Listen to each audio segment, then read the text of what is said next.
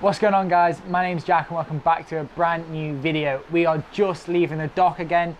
We've fixed a load of things. We still have loads more to do to prepare for our trip across the Med, but more importantly, we're going to learn how to sail. Let's get into it.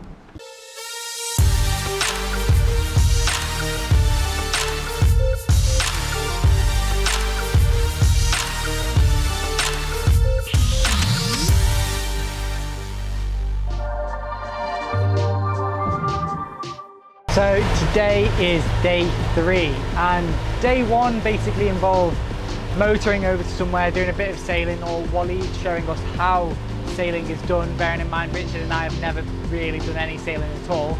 Took us over there, we anchored, and it was a bit of an intense crash course really. And today we're doing much of the same. We're doing 6.5 knots at the minute under motor, and he's going to teach us how to sail. He's going to teach us all the terms, you know, the halyard. I can't even think of all the other terms that we've been taught today. There's just a long list. But now we're going to get into various things like shaking out a reef, raising the mainsail, jibes, tacks, all that kind of stuff, and hopefully learn plenty more about this amazing boat.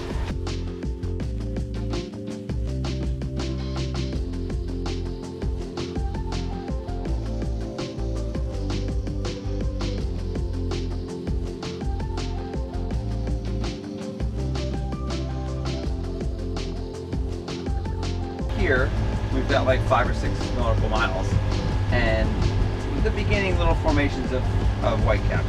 So it's going to be ideal to go back and forth. Okay. And once you go back and forth, what we're going to do is put up the genoa. You're going to put up the genoa, and then we're going to trim the sails based on a broad reach, 90-degree beam wind. Okay. All right. What does it take? Explain to me what it takes to shake the reef out. So, have we got to luff the mainsail? Is the mainsail luffed? Yes. How do you know? Because we are going into wind. And there's slack in the sail. yes, there's no pressure in the sail. To identify where the wind's coming from, and then set your sails, your course, your desire accordingly. Okay. So if you don't know where the wind's coming from, it's not going to work out. Exactly. So we're going to go this way, and then we've said earlier that this boat perhaps is best with a beam reach or a beam. I'll get it. Broad reach. It can be both sides. With the current sails. Yeah. Being a catamaran, it does not point into wind particularly well. Okay.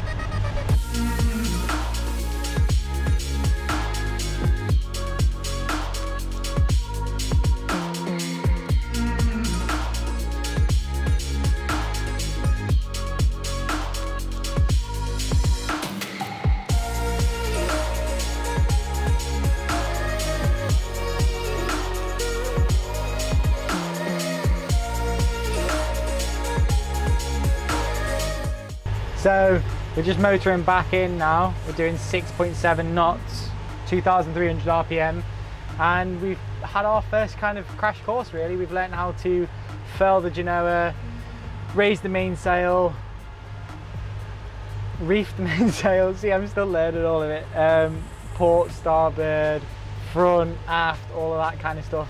I have no idea about much really, but you know, we can do a jibe and a no idea. See, a jibe and a tack. There we go. Brilliant. Learned about parts of the sail. You got the head, you got the tack, the clue. I'm starting to remember it all now. Make a sailor out of me one day, but today isn't the day. So at least we know some bits and pieces before we set off on our 12-day passage, and hopefully it keeps us a little bit safer for when Waleed and Angus are barking orders at us. It's good fun though.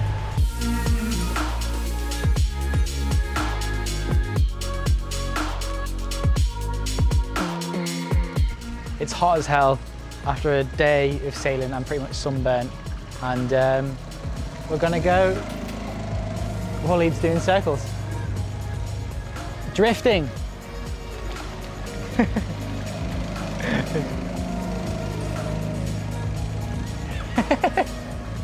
So now we're going to go and visit this boatyard where they build all these mega yachts. Apparently it's incredible, really excited to see it.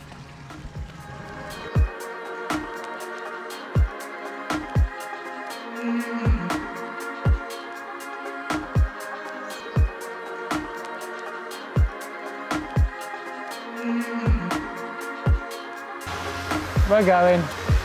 See how good my drift was right into the parking space? Good level of concentration.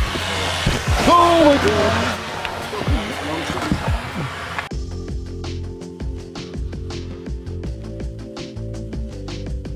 I love the way those guys are sat up there.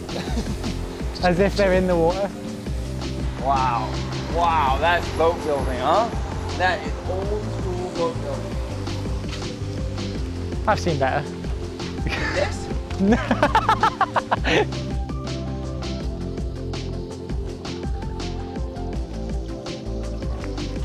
Oh, hello. Hello.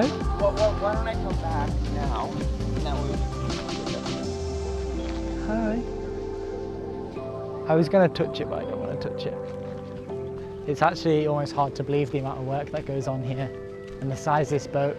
You know, it's when you can. I could probably fit my whole body into that hole, or the motor that controls the stern.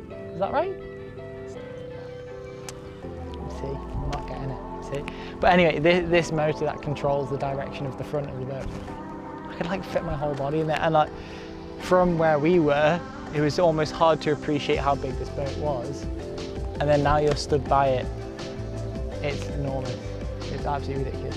It doesn't even look like a regular boatyard that you would see in the UK, does it? You know, some of these are just propped up by bits of wood, and people are just climbing on the sides of them and painting them and cleaning them. It's ridiculous. It's so cool.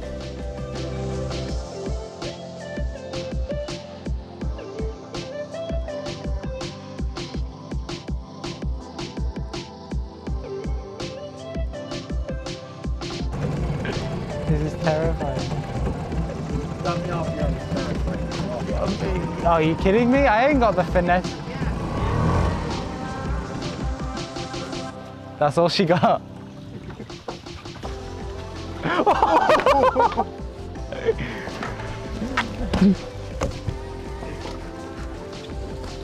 Oh my god, what a fun adventure.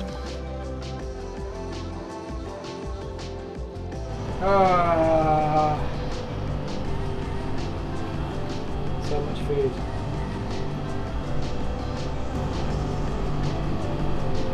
It's 12 days worth of food.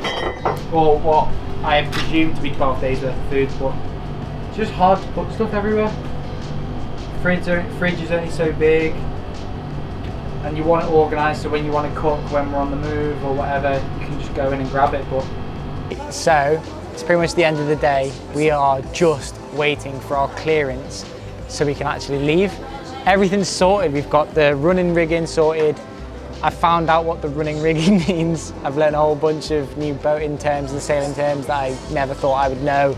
Learned the very, very, very basics of sailing, i.e. what things are called, not much more than that.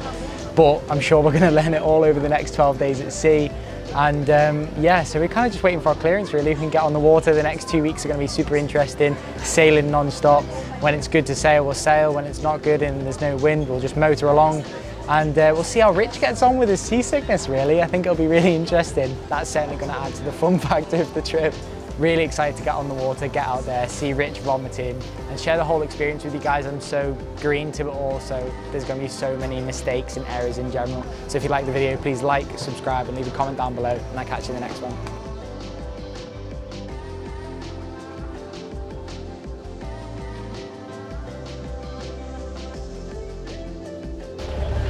See you later!